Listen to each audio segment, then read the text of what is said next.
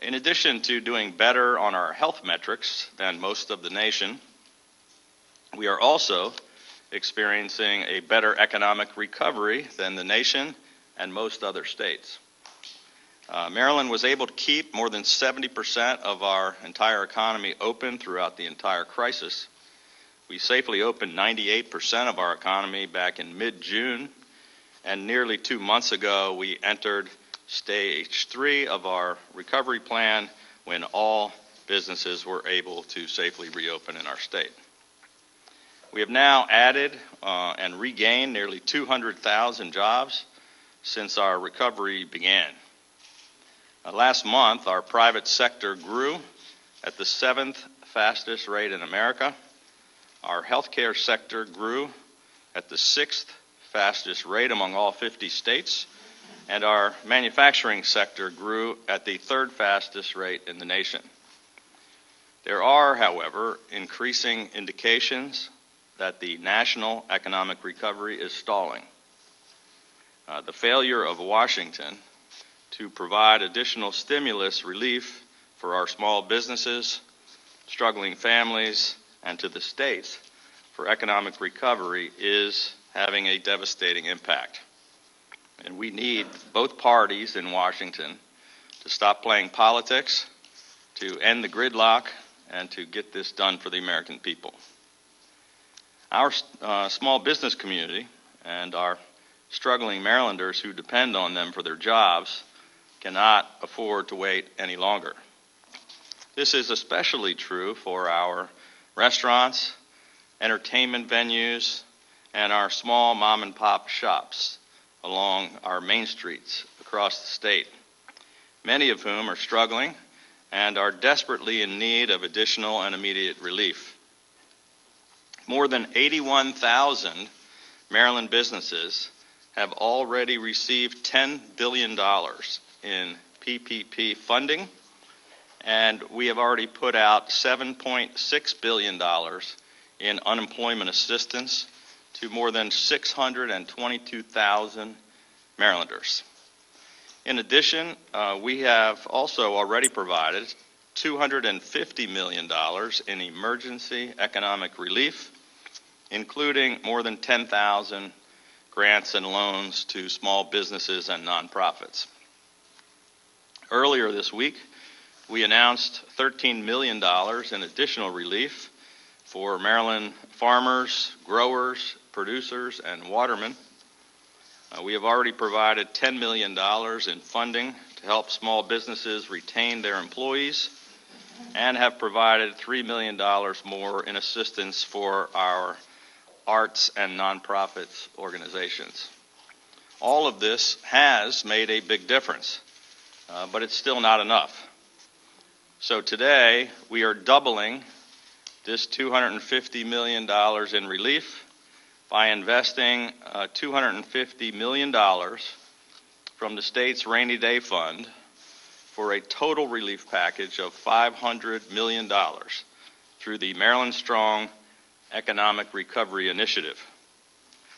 This new $250 million investment will fund a combination of new relief programs as well as the expansion of our existing successful relief programs in order to quickly provide additional relief to the small businesses and their employees who need our help the most.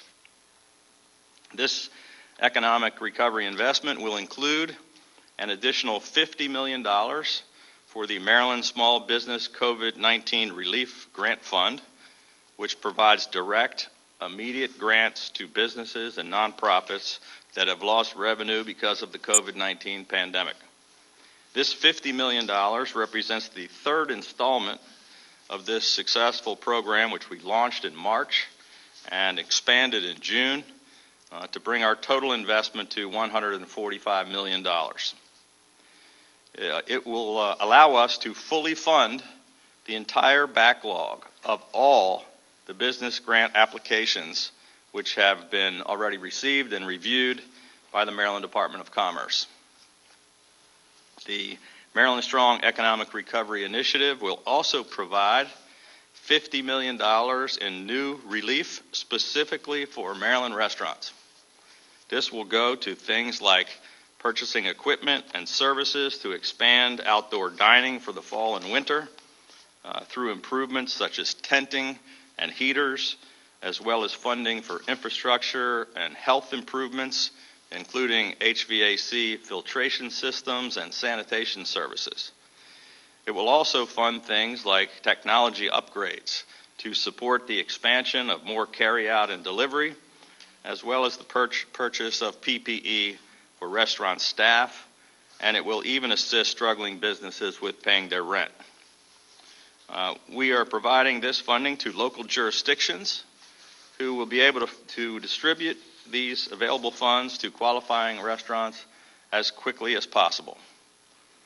All of this money must be dispersed immediately and no later than December 31st of this year. We are also providing $20 million in additional dollars for grants through the Maryland Department of Housing and Community Development to assist other hard-hit businesses and local entertainment venues in our 33 Maryland Main Street organizations, as well as the 8 Baltimore City Main Street organizations, representing nearly 4,000 businesses across the state. We will invest another $20 million, which will triple the investment in the COVID-19 Layoff Aversion Fund to assist additional small businesses in retaining their employees. This successful program, administered by the Maryland Department of Labor, has already helped small businesses with an average of 20 employees to stay open and has saved nearly 9,000 Maryland jobs.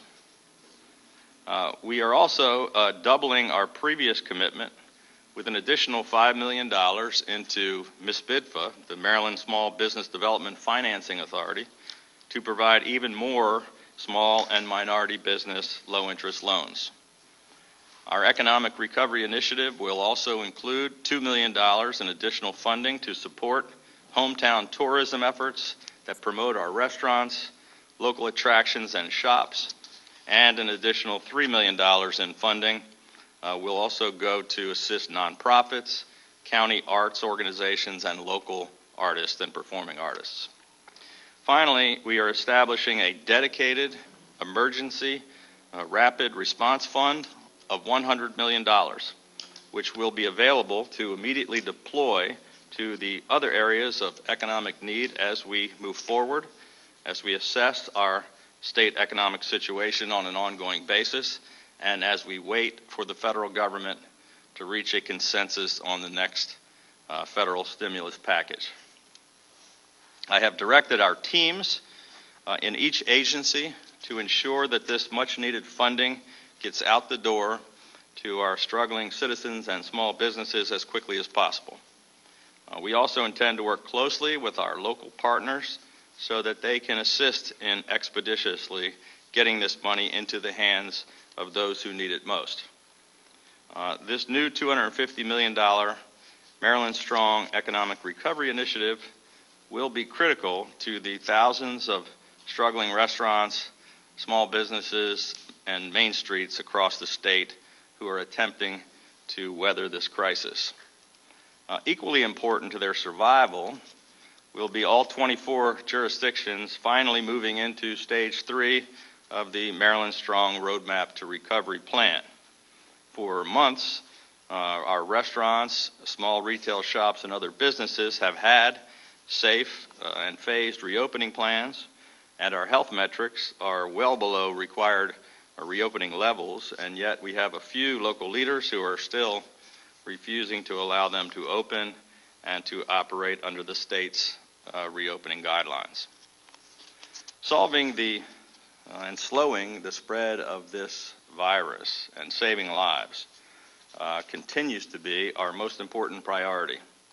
And with our health metrics continuing to remain low and stable, local jurisdictions should be focused on our economic health and well-being as well. We're disappointed that many counties have not yet allocated the bulk of the assistance funding which has already been provided to them in order to help citizens and small businesses in their communities. The state paid out more than $362 million in CARES Act funding to 19 of our smaller counties. And to date, only 1/3 of that funding has been spent or dispersed by the counties.